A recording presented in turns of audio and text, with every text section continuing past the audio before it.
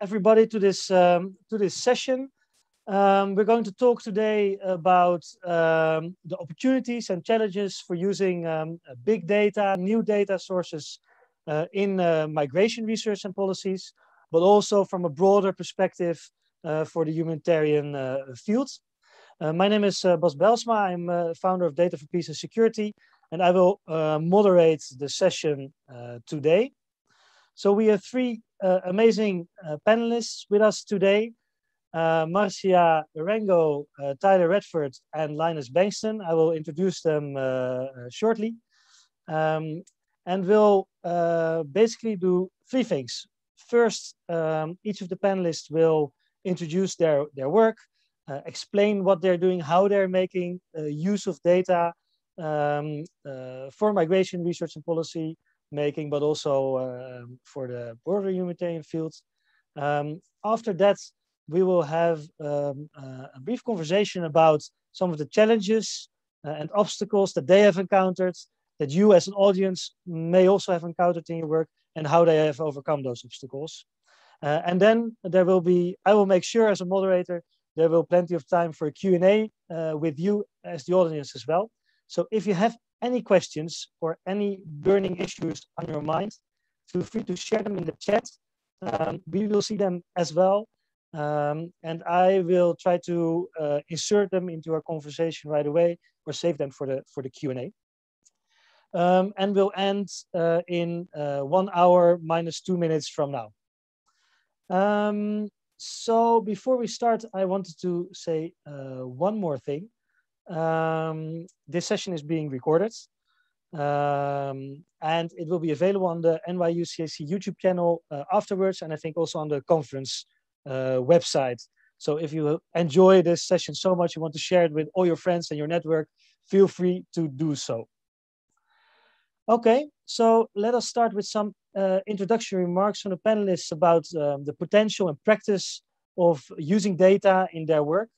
I will introduce the panelists first before giving Marzia the floor. Marzia is the Data Innovation and Capacity Building Coordinator at IOMs Global Migration Data Analysis Center in Berlin. This center is the co-convener of the Big Data for Migration Alliance, and Marzia leads the center's work on data capacity building and data innovation. She's also currently managing a project focusing on migration on the Central Mediterranean route. And prior to joining the center at IOM, she also worked at IOM's research unit in Geneva, and before that as a research assistant at the Refugee Studies Center at the University of Oxford, amongst many other things as well. Thanks, Marzia, for being here, and looking very much forward to your introductory remarks. But first, let me introduce also Tyler Radford from the Open Humanitarian Street Map. He serves as the executive director at the moment, and in his role at the Humanitarian OpenStreetMap team, also known as HOT or HOT. What is it, Tyler? Is it HOT or HOT? HOT or HOT are both fine and welcome. Okay, I'll use HOT. That's more fun. So at HOT, Tyler oversees a team of 100 staff deployed globally and works to engage and coordinate the efforts of thousands of HOT disaster mapping volunteers for projects around the world.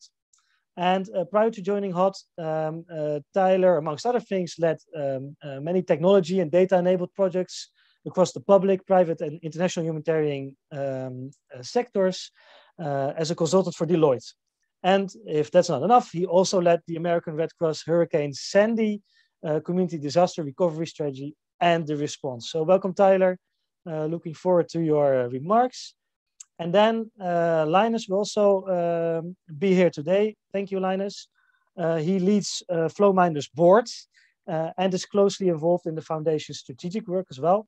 He supports the development of Flowminder's projects and services and also its strategic relationships. He co-founded Flowminder in 2012 and was its executive director for its first decade of operations. He pioneered, and he will also talk about this, the use of mobile operator data in Haiti to monitor population displacement during the 2010 earthquake in Haiti, and as well as for predicting the spread of cholera during the severe outbreak that same year. And his academic research at Karolinska Institute has focused on public health applications of information technology in low-income settings. So welcome, great that you are here today with us. And without further ado, I want to give the floor to you, Marzia, to share your remarks with us. Thank you so much, Bas, and hello, everyone. Thank you for having me in this event. I'm really honored to be sharing this panel with, I'm intimidated, but to be quite honest, with Linus and Tyler. I really admire their work as well. So I'm just going to share my screen. I prepared a few slides, but I probably won't have the time to, to show them all, but just please let me know if you can see it. Not yet. I'll put it there.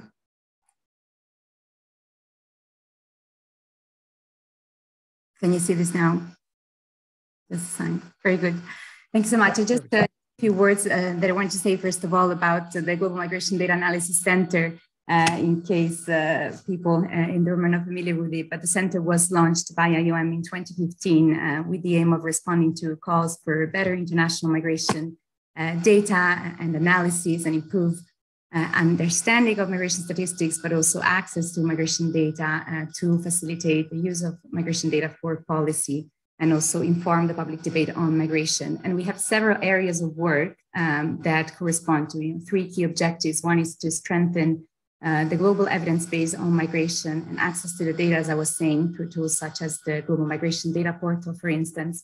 The second one is to develop and strengthen capacities on migration data collection, analysis, and use for policy around the world, particularly in low-income and middle-income settings. We've done quite a bit of work in Africa, but we also work in other regions in this sense, and we have a strong collaboration now with the African Union in this regard. And the third objective and area of work is to support evidence-based programs, policies, and communications. We have several projects, Missing Migrants Project, collecting data on migrant fatalities around the world, migration governance indicators, for instance, measuring or assessing migration governance structures around the world, and also supporting impact evaluation of IOM programs and policies. So just to say that, just to sort of locate the work on data innovation at GMDAC in this bigger picture. So our work on data innovation is to basically also encourage and facilitate data innovation in migration data collection, analysis, and promote the responsible use of new data sources to understand migration-related patterns. And we started looking at this topic actually when I was in the research unit in Geneva before GMDAC was established. And, we came across the work by Linus and Flowminder and others, that were using mobile phone data, social media data, all kinds of data sources that we hadn't really, in the statistical and migration community considered as potential sources of information on relevant to migration, right? And then we started collecting all these examples and practices and talking about also the need to go beyond the traditional data sources on migration, which are obviously essential, but sometimes are not sufficient. And we're still facing enormous gaps in our understanding of migration, different migration relevant topics. We, even to this day, the best sort of data and that we have on migrant stocks, so the number of international migrants around the world, is an estimate and is based on national population censuses that can be several years old and can be incomplete when it comes to disaggregation by age and by sex. And so the point is, on the other hand, there's an abundance of data, a huge amount of data that is already there. It's already collected. It's in the hands of private entities often. But could be potentially harnessed and has been harnessed successfully, by, for instance, the people who join me on this panel to understand and inform migration-related patterns. And so the point becomes then, how do we systematize and how do we facilitate these kinds of partnerships, and how do we improve also use of innovative methods, analytical methods, and use of new technologies, machine learning, artificial intelligence-based tools to understand the things that are still quite hard to understand based on traditional statistics and methods. And so from that understanding, we studied, we brought together all these different practices. And after a workshop that we organized together with the European Commission in 2017, actually, we decided to launch an initiative, a dedicated initiative to accelerate the responsible and ethical use of new data sources to support migration policy and programs. And that's the Big Data for Migration Alliance that I'm representing here today. And actually the GovLab at New York University also joined in these efforts. So this was launched in 2018. We actually organized an event ourselves just 2 days ago, looking at different topics. First of all, what are the policy needs, the demand, the demand side for innovation, right? Because otherwise we'll just be talking about the innovation for the sake of innovation. We have to really be clear about the needs and the policy and programming needs, where data gaps are mostly felt. And, there's obviously priority topics nowadays that we discussed, environmental related migration, climate change, induced mobility and migration, and the impact of health, for instance, of migrants, and all of these topics. But there's several sort of questions that are still hard to understand through traditional statistics. Anyways, you'll find the details about this event. I won't go on and on because the time is short. But basically, we have various areas again of work and various objectives, and for the Big Data for Migration Alliance. One is to bring all this knowledge on data innovation for migration together. There are lots of innovation actually ongoing, more than we are able actually to track. And so we're trying to facilitate also access to these different innovation practices. We put together a data innovation directory on the migration data portal that basically summarizes information about all these different applications and provides a way to access knowledge and understand, share knowledge about these data innovations, and understand what has worked well and what has worked less well in which context. What are the data? Which data sources have, new data sources have helped to understand certain questions about migration. And we believe that by collecting these practices, it will be also easier to replicate them around the world. I'm sorry, we'll just have to go very quickly. And then other things that we do is obviously we also conduct research and analysis together with our partners on different topics. And here I'm just going to mention a couple of examples on the use of social media data. First, for instance, to nowcast or estimate the number of international migrants around the world, for instance, using the Facebook data, the advertising platform. This is just a chart showing what we did together with the European Commission and Emilia Zagani, Umar Weber, and other partners. We looked at a comparison between national statistics and regional statistics, actually official statistics from Eurostat, and Facebook data on the number of Venezuelan migrants and refugees in Spain over a certain period of time. And we noticed sort of that, the pattern and the trend, the increasing trend that could be seen through the Facebook advertising platform in terms of monthly active users of Facebook from Venezuela in Spain, during that period was basically following the same trend that was later identified in official statistics. And this is, there's obviously lots of biases, and I'm sure we'll get into this and the challenges of using these data sources, but there's also an enormous potential to identify maybe trends as they're happening early on. And that per se can be, an important element to consider for policymakers as well. And obviously these have to be later identified and validated, and so lots of bias also has to be sort of corrected for. But this sort of early indication is very relevant from a policymaking perspective. Quickly also to another thing that we've been experimenting with is use of Google Trends index data to anticipate or try and estimate migration intentions around the world. And this is just a chart showing sort of the Google Trends searches for terms related to asylum and migration from Syria to Sweden, and then the official statistics in terms of inflows or migrant inflows to Syria, to Sweden, sorry, from Spain over the same period of time. And there's a clear correlation, a bit of a delay.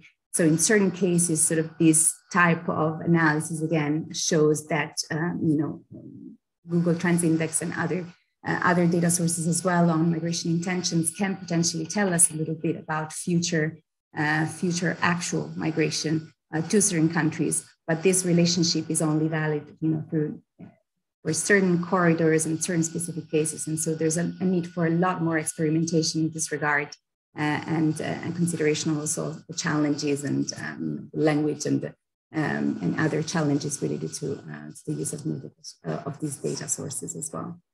Another example is the use of Twitter data against social media data. And here is less to, away from estimating only stocks and migration movements and numbers of migrants and flows, but also to study public opinion about migration, how people feel about migrants and migration in different countries. And so we looked at, together with the University of Liverpool, Francisco Roa and team, we looked at sentiment towards migrants on Twitter in the early stages of the pandemic, the pre and post-pandemic period, so from December 2019 and April 2020, analyzing over 30 million tweets in 5 countries, in particular the ones you see here on the right, and conducted sentiment analysis and topic modeling of what, how sort of sentiment towards migrants and migration may have shifted or not. And we, we don't need to go into the finding, but these are certain sort of type of the examples of how these data can be used to also analyze the other topics that are not necessarily, estimating stocks and flows and migration movements. Again, with all the limitations, right, that these represent. In the case of Twitter, obviously, and the penetration rates and the fact that, again, as in other social media data, these are not representatives of the population at large, and so they have to be used in combination with other sources, and they have to be verified through official statistics. But again, early indication of trends that can be really helpful from a policymaking perspective and a programming perspective.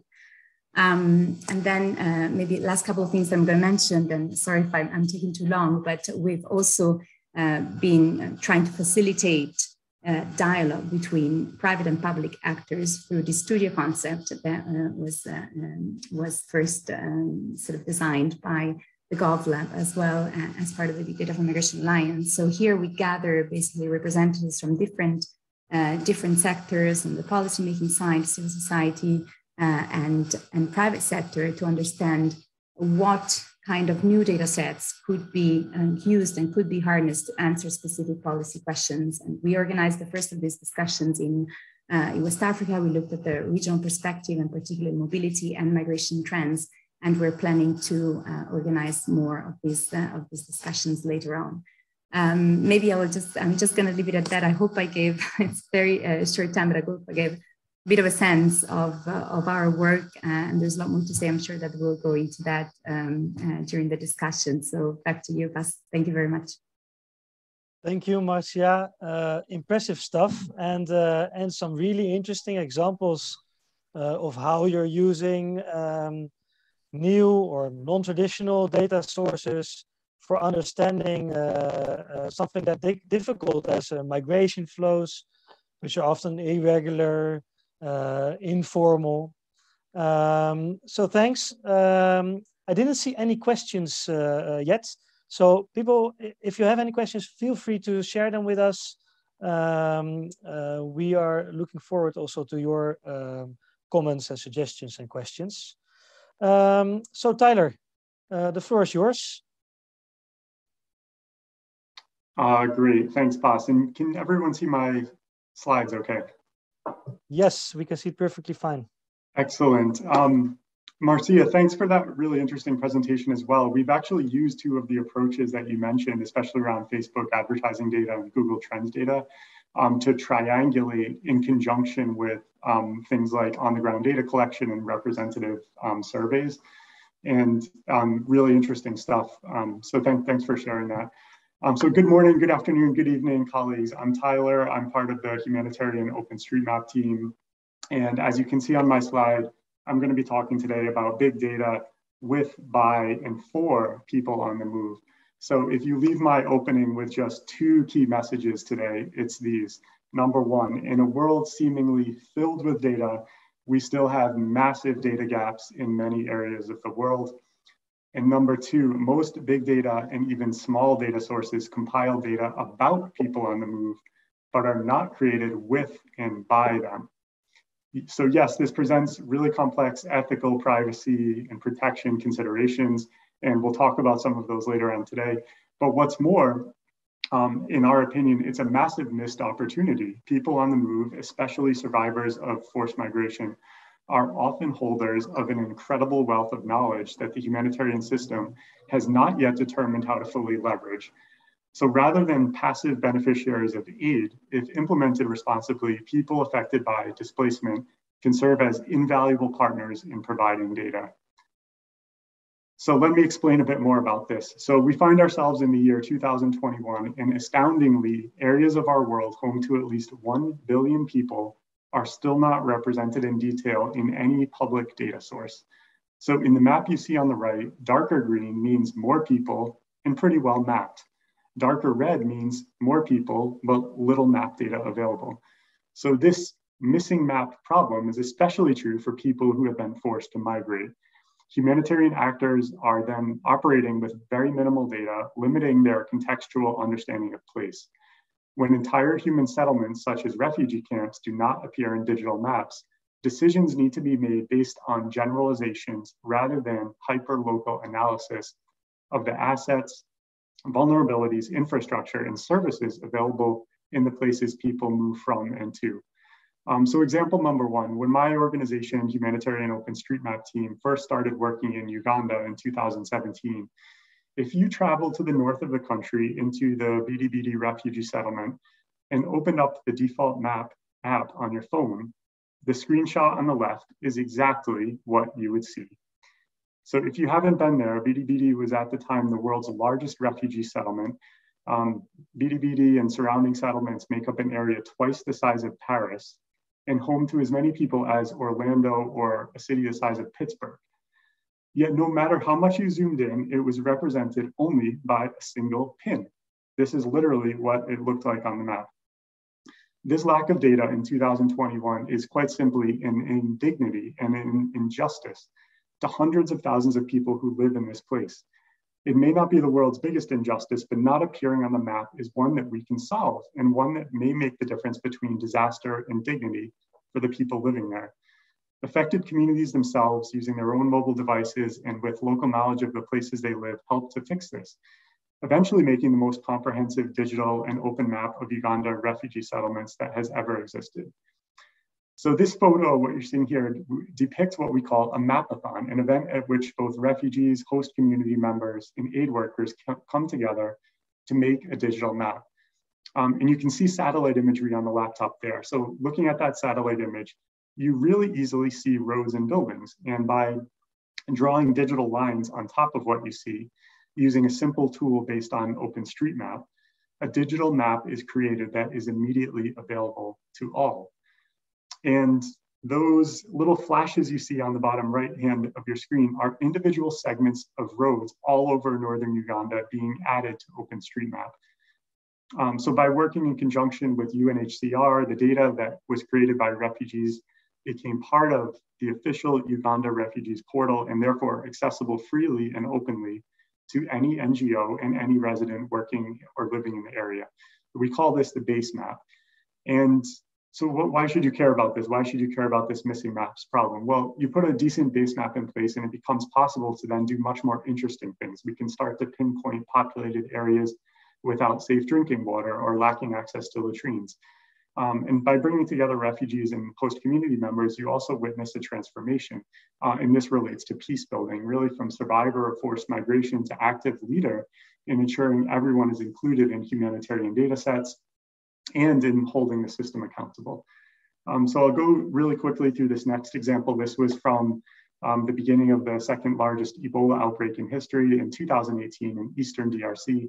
And given really heavy migration across the border from Western Uganda and DRC, there was a need to rapidly get data on points of entry on the Uganda side of the border. In the southwest of the country, we know that there are 24 manned points of entry across 4 border districts. But what was less known was this: where were people crossing without going through one of those formal points of entry or formal checkpoints? Where do you think we would actually get that information? Who knows best, right? So how about asking the community health workers and the people actually living there? Involving them as active leaders in the map-making process is exactly what happened. That was in conjunction with IOM.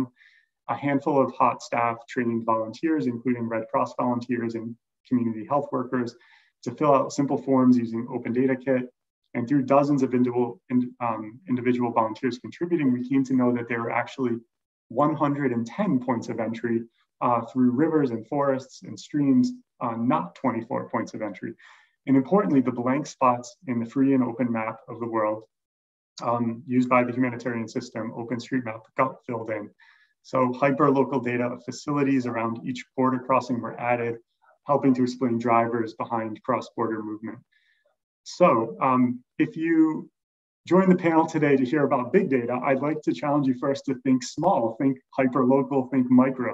So big data can be formed from these micro contributions of knowledge, and those contributions not only can, but must respect each person's dignity as an individual and as a highly valued holder of local knowledge. This is a little bit about us and what we do. We're an organization that sees ourselves both as an NGO, but really to support this global movement around open mapping. And so most of our work is done by volunteer contributors. We have 200,000 of them around the world in more than 50 countries. And we're working to make that closer to 100 countries in the next 5 years. And this is really our vision, a world in which everyone is counted. And when we say counted, it means visible and included in decision-making. That map data is accessible and used in decisions that save and improve lives, and that everyone can engage and contribute their own local knowledge of their place to the map. So Bas, thanks. I'll turn it back to you.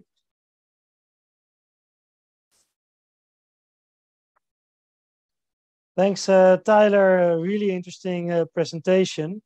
And it's interesting to see that a map, something that's so that seems so neutral, right? And objective, in fact, is so so political, and it matters whether you're included or not in or during humanitarian disasters, but also in general, I'd say. So thank you very much. Linus, I wanted to give the floor to you for your opening remarks. Go ahead. Great, thanks a lot.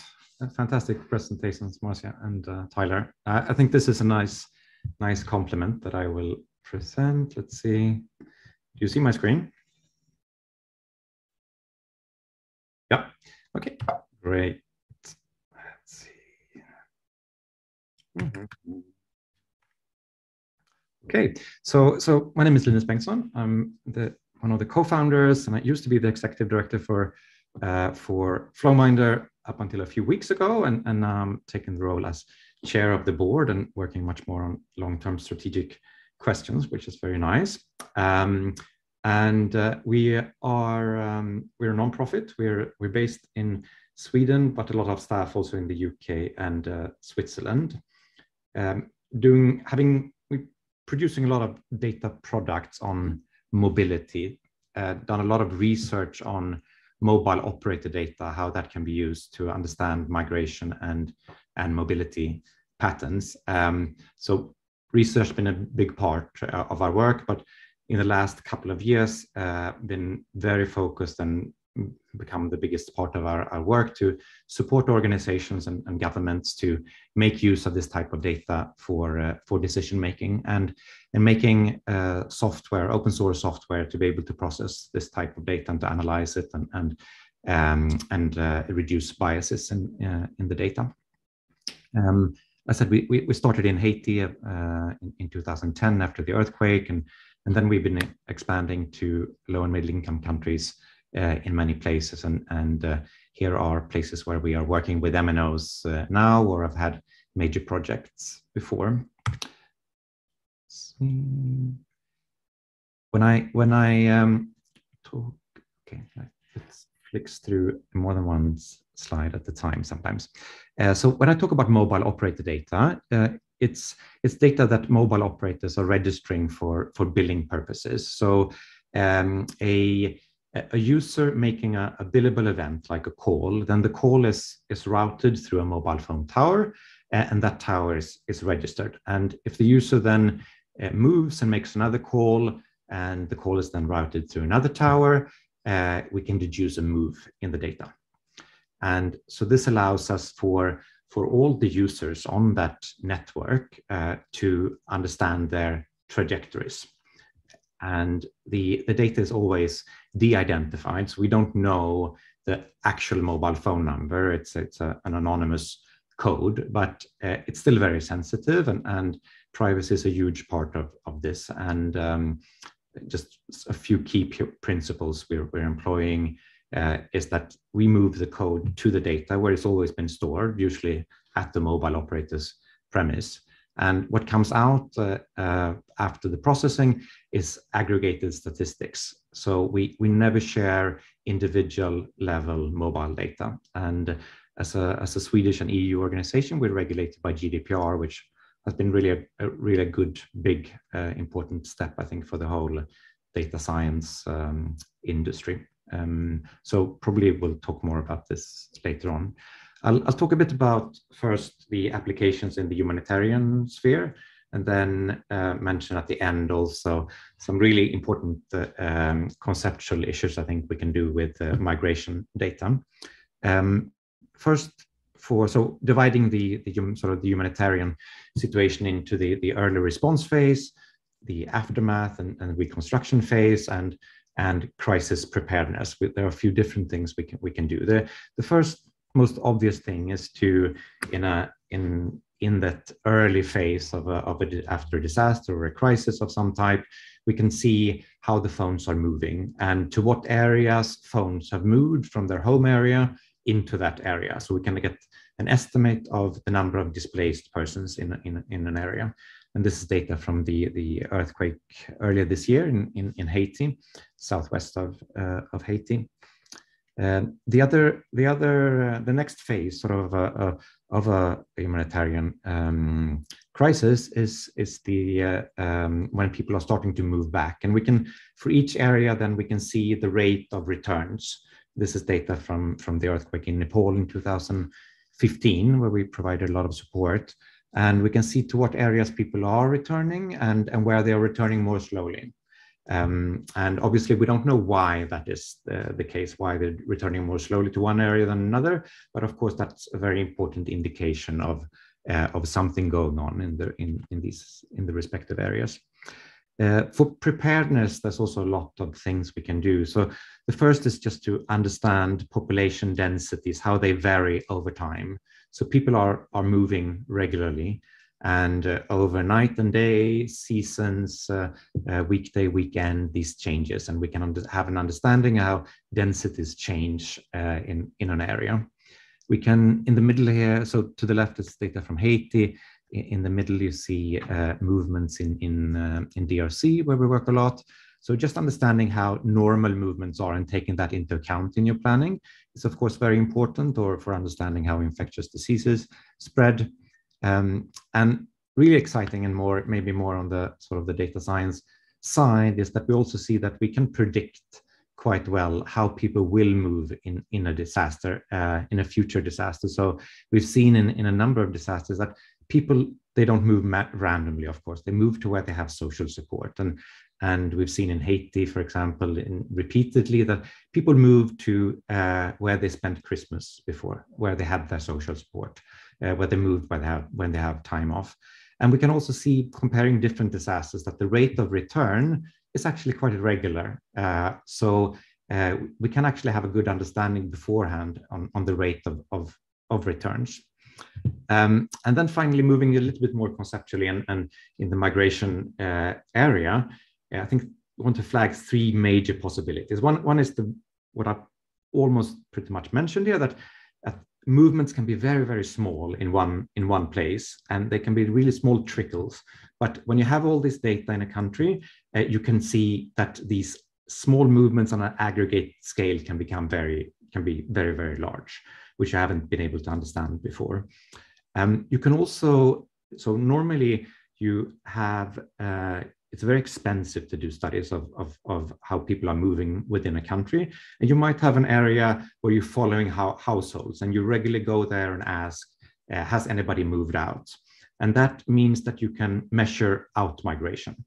But interestingly, you don't, in those study setups, measure the number of people coming in and setting up new households. So while you see that there's an event, a change in something, and you see concurrently movements out of the area goes up, but at the same time, actually, you might have a lot more people coming in, which you don't know about, and which gives you a completely different picture. And the same thing in regards to incidence and duration of migration episodes. You might see at an event, okay, a lot of people are moving out, but actually they're spending a lot less time out away from their home. So in total, there might actually be less people on the move from that specific area at the given time point. But what you see is that there's an increase in a certain, in conjunction with a certain event. So having all this data really gives us a possibility to understand in much more detail what's going on. So I think there are a lot of exciting possibilities, and the references down there can give you more information on this. So this is very brief, and I'll stop there and give it over to you, Bas. Thanks. Thank you very much, Linus. Very interesting presentation, and I think also a very interesting data source you're using. And perhaps we also discuss a little bit also more in depth the ethical side to this and how you are managing this this in practice, which you also mentioned, I think, a little bit in your presentation. Let us move on to sort of the next topic, so to say, and discuss also a little bit, not only the ethical side of your work and challenges perhaps, but also some of the obstacles or difficulties that you had encountered in your work and how you have overcome those. Because I think we can all learn from that, whether you're working on migration or in the humanitarian field or in the peace building domain. I think you can learn a lot from best practices and your work and how you use these data sources in your work. That's very valuable. But perhaps also we can learn a little bit from you, from the path, how you came to where you are now. So Marzia, maybe one question for you. You mentioned that, of course, one of the key things you're doing is not only collecting data or helping others to collect data, but also collect data sources and disclose these to the public. But data sources come in many forms and in many different configurations. So how do you manage to design this portal, organize all these different types and sets of data in a way that is workable for you guys and makes sense to us as users of all the data that you are making available to us? Thanks so much, Bas, for the question, and congratulations as well to Linus and Tyler for all their work. It's really fantastic to hear about it today. I think maybe just a little clarification on your question, Bas. So the Global Migration Data Portal basically provides access to statistics on international migration from a variety of sources, right? And so you would have, estimates of numbers of international migrants from the UN Department of Economic and Social Affairs, provides estimates, of international migrants based on national population censuses around the world, remittances data from the World Bank, data on migration flows from OECD and other data sources. So what we're basically doing is provide a one-stop shop, as we call it, for all this data on 70 different indicators from 30 different international providers, and also provide some sort of, facilitate the analysis of these data. And so we have also some thematic pages where we summarize, data on different topics, the recent trends, but mostly what are the strengths and weaknesses of the data, because every data source comes with its own issues and its own bias. And this is true for the traditional statistics, and it's true for even more so for obviously the new data sources. And so we really have to, and something that we really stress is that we really have to be able to communicate these types of biases and challenges and limitations, more than challenges, is limitations really, so that, you know, for every data source, there's certain limitations, and these numbers cannot be taken at face value. When we say, you know, 280 million international migrants around the world, what does the mean? Where does the number come from? And how, you know, is it true now? And based on what kind of you know, estimations and projections, and we have to really be able to explain that, where those numbers come from, because those numbers are then taken and used in different kinds of narratives around migration. So that is key, right? And that is, so for the Global Migration Data Portal, when it comes to our work, you know, with new data sources, and for now we've been experimenting with data that is publicly available, right? The Facebook advertising platform provides estimates of the numbers of users that correspond to certain characteristics. For instance, how many have changed their country of usual residence, you know, and we don't know when, and that's where the problem lies. You know, we have a statistical definition of an international migrant. We do not know how many, you know, for instance, users of Facebook have when those users who have changed their country of residence did that. Can we classify them as international migrants or not? You know, so these issues with definitions that are used and how, and, you know, how to adapt sort of migration-related definitions and where we need to do so to be able to use these different data sources in combination, right? So this is more the challenges, let's say, on the technical side, but it's also the availability of this data beyond what is publicly available, even if it's aggregate and anonymized, and that is where sort of this partnership element and this dialogue element comes in. Yeah, very interesting. And you also mentioned in your presentation that you're supporting ethical data innovation. And if there would be maybe one key innovation that you would like to share with everybody, what would be the number one innovation that we should all take into account in terms of the ethical side of data collection, data use, data analysis? Yeah. So this is a really fundamental topic, and I'm actually glad that also Tyler mentioned this aspect of engaging with the communities, engaging with the data subjects. We call the data subjects the ultimate users and the ultimate the people that we're trying to assist in this work, and engaging with local actors and building capacities of also local actors to be able to facilitate the exchange, right, from the big analysis at the national, regional level, but also the engagement of local actors and their capacities to translate sort of this and engage local communities in these discussions. So something that we're quite excited about, but we're just about to start, so I'm not sure we could call it yet an innovation in the sense, but we've been talking or we've been planning sort of the organization of a studio discussion around the topic of digital self-determination, as also with colleagues in the Big Data for Migration Alliance, Stefan Verhulst, and that is, you know, when it comes to ethical use of data, I think we have to, it's also what experts say, but it's, we need to go beyond the, data protection and data confidentiality issue and issues of consent towards involvement and empowerment of the data subjects and of communities around the use of data that is coming from their own use of, for instance, digital platforms or mobile phone data, etc. And so how do we do that, right? And that is kind of the question that we would like to explore. What does it mean to have digital self-determination? How can we go beyond consent? What are the actors that need to be involved in this? And so is it the regulators and working on legislative frameworks around these, policymakers, private sector entities, as well as international organizations, NGOs, and actors involved in these different topics.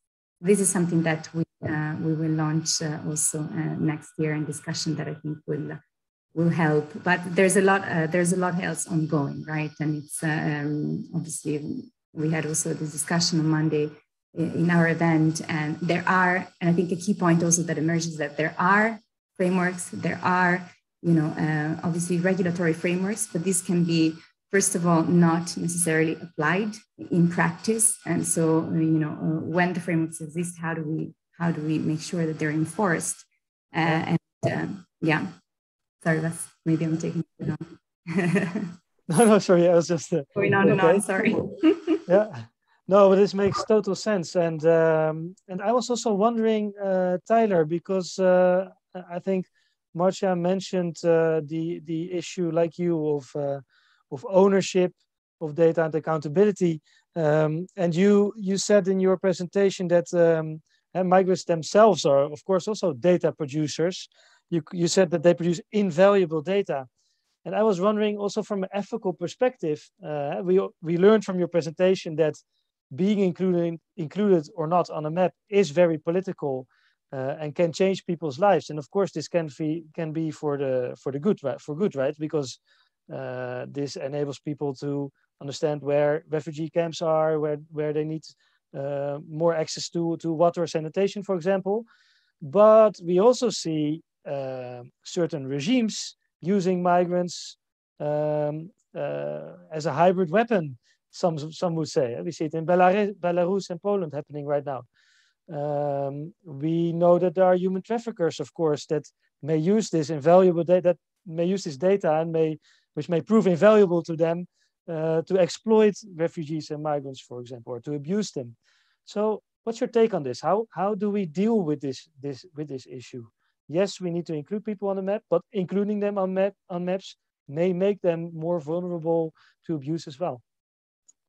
Yeah, Bas, thanks for asking that question. It's a very, very relevant one.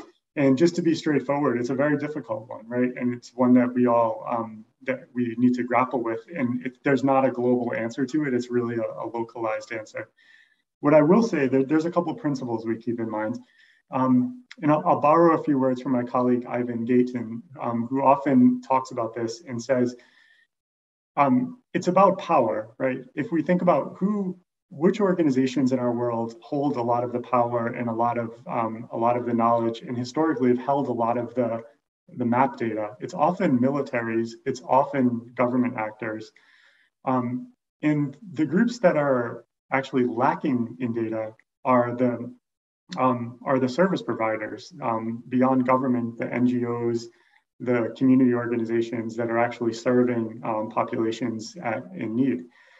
So what we're essentially trying to do is level the playing field, is to get those actors the same data that the government agencies and military sometimes already have access to. Now that's a broad generalization. I think the other important thing is that in leveling the playing field, there's a question of who decides, right? So who decides whether a community or a household or a facility or a certain type of infrastructure should be on the map or not on the map. At the end of the day, the principle we go by is that the community themselves should make the determination. So we do work from satellite imagery, but as much as possible, we complement that by also working through what we call local OpenStreetMap communities, which are community volunteers on the ground who are collecting data themselves or working with people on the move to help source some of that local knowledge.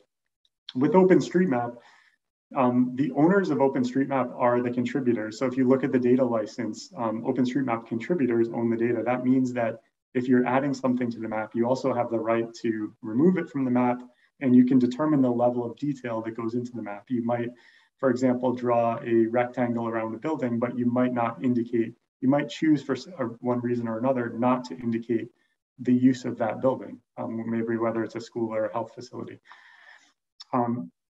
Maybe one more thought on this is that we often kind of look to some basic ethical principles. That I think the HHI's signal code is a really pertinent one here in terms of data ethics. We are careful not to map personally identifiable information. So the work we do in OpenStreetMap is often about things that are already physically observable on the ground, infrastructure, for example. And we're also really careful in the example I gave with the Uganda-South Sudan border of community or demographically identifiable information. So really careful on mapping characteristics of a service or a building that might indicate who it serves or what population groups live in that area. And that could be, there's a lot of ways to determine that. It could be through the language used or through the types of services provided at a health facility or a house of worship, for example. So those are all things to keep in mind. And as we kind of scale and support communities doing this, because at the end of the day, it's not our staff, it's communities who are doing this around the world. We're aiming to just provide some thoughtful guidance and checklists and tools that they can use to help them to make the best decision that makes sense locally.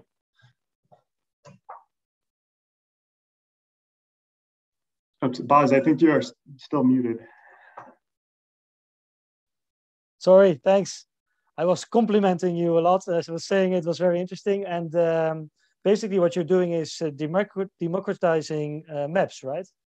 So it's not only who's on a map or not, but also who decides what is being shown on a map. And just briefly, follow-up question. So what would be the single most important obstacle you would say that keeps us from democratizing our maps? 10 years ago, I would have said it's trust, and that's issue still exists today. Trust in citizen-generated data. If you look at the work of, and Marzia kind of hinted at this earlier, but the work of statisticians, we work a lot with national statistics offices. This is still a crazy and new concept. Using crowdsourced data, using data from OpenStreetMap. And there's often the question of, can we rely on it? Is it trustworthy? I think what we've seen, we've kind of tried to shift that conversation to, is it fit for purpose? Is it contributing in some way? And what we've really seen is over the years, kind of like Wikipedia, the more people that we have editing the map, and it's not, when I talk about map contributors nowadays, it's the biggest technology companies in the world that are contributing. It's the biggest NGOs in the world that are contributing. It's the World Bank, it's the UN. So OpenStreetMap is not, when I say volunteer contributors, it's people from all of those agencies, as well as community members, all working together in the same data source, which means that issue of trust, which was an issue, is becoming less and less of an issue, because the more people and the more organizations that are working together to improve the map becomes more trustworthy over time, becomes more fit for purpose over time. So yeah, I think that's and the other thing I'll just say quickly is the biggest obstacle I think we have today is really the humanitarian system needing to make a huge mindset shift. And again, Marzia hinted at this earlier, but shifting from this concept of like, let's get consent to let's get beyond consent and actually I mean, there's been some high profile cases of where we're still not getting consent right. But beyond consent, let's look at this more holistically as two-way communication with affected communities and with people on the move. So that's really like the value add that we need to be moving towards. Yeah, thanks. So Linus, I was wondering two things. And we are already nearing the end of our session. So I will be brief, and maybe you can be a little bit brief as well. I'm sorry about that. So one question is the type of data you're using. I think it's quite large quantities of data, right? So is this an obstacle for your analysis? And is this also possible to do to process this type of data, for example, in areas where the internet connection is not so good? Or so can you maybe reflect a little bit on that? And maybe are there also some ethical lessons that you want to share with us that you saw in your work and that you may have overcome over the years? Thanks a lot, Baz. Good, try to be brief. Data size, yeah, it's big sizes, but it's not that huge. I mean, a normal processor these days goes a long way. We never bring the data away from where it's stored. So we bring, either the operator has it themselves, resources themselves, or we ship in a server and that we give to them. And they strip off all the identifying information from, they replace phone numbers and other identifiers with an anonymous code, and they put it on this separate server where it can be processed and doesn't conflict with their system. And so it's usually a quite standard server. When it comes into doing it, the problem is more when you do very complex analysis of the data, deep learning networks on the data, then you need a lot of processing. But just to handle the kind of the more fundamentals, it's quite fine.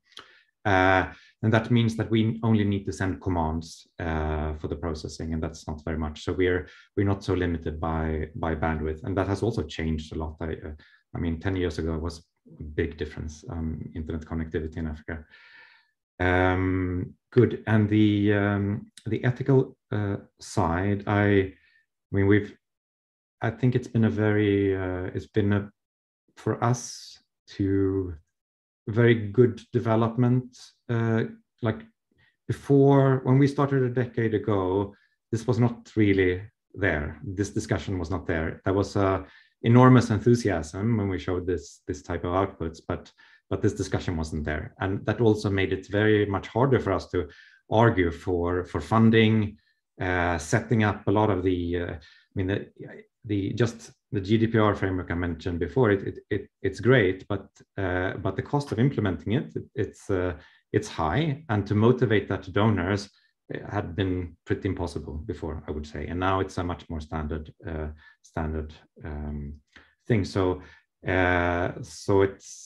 it's a very good evolution, I would say. For us, being brief, but I wanted to say the problem for us is largely the what you mentioned about the unintended consequences of the data. In general, I would say, like you said, Tyler, leveling the playing field is the way to go. We want this good data to be shared and accessible to everybody, and usually for us it's aggregated to a scale which it's very similar to other data sources on movements, but it's just that the quality is much higher. But still, the unintended consequences is the really tricky thing. And so what we're doing is we've got funding now in 2 countries to set up civil society committees, ethical review by civil society about the application and how we work to produce analysis and outputs. And then please just come back if anyone can think about issues and have experiences, please reach out, because we want to know about it. Great, thank you. I had promised a Q&A, but I saw there was one question, and it was for you, Tyler. Maybe can you quickly reflect on this? Paige had asked whether you have particular examples of how OpenStreetMap has been used to improve accountability and governance at the community level and beyond. Yeah, just really quickly, Vas, on that, and thanks, Paige, for the question. For us, oftentimes accountability means inclusion. So when I thought about this, when I'm thinking about this question, a couple examples come to mind. So we work quite frequently in public health programs, and one of those is indoor residual spraying for malaria. To reach the appropriate threshold in an area is typically considered 80%. And which means 80% of households need to receive spray coverage. What we often find is that the spray teams that are working in the field often are missing certain sort of remote villages or certain subsets of households because they don't have that data on the map. And so for us, when we think about accountability, it's about accountability in receiving basic services like those types of interventions, bed nets or indoor residual spraying. And the other piece about, I think there's an advocacy component as well. One thing that we are kind of just touching the tip of the iceberg on is how can communities use maps and data to actually advocate for their basic needs. We talked about this a little bit with my Northern Uganda example, where communities themselves were able to tell the UN and NGOs working in the area where they did not have access to clean and safe drinking water, and they were able to do that through maps. But I'm really excited about the work of some other organizations. Digital Democracy is one. that does really fantastic work about using maps with Indigenous communities for advocacy purposes. And so, yeah, highly encourage you to check out their work as well. Great, thank you very much. And also thanks for sharing some other interesting examples that maybe you've used to us and people in the audience. And we have reached the end of our session. So I want to thank Linus, Marzia, and Tyler very much for being here and sharing your knowledge and your thoughts with us. Thank you very much. I am applauding, and unfortunately we cannot see the audience, but I'm sure everybody is also applauding you. Thank you also to the audience. Like I said, we couldn't see you, unfortunately. Hopefully next year we can meet again face to face. But thank you for joining this session. I hope you found it useful. I know I did. Also, a big thanks to New York University, to Paige and Branka and all the others who are organizing this event, to Salasi for the technical advice for this technical assistance for this session.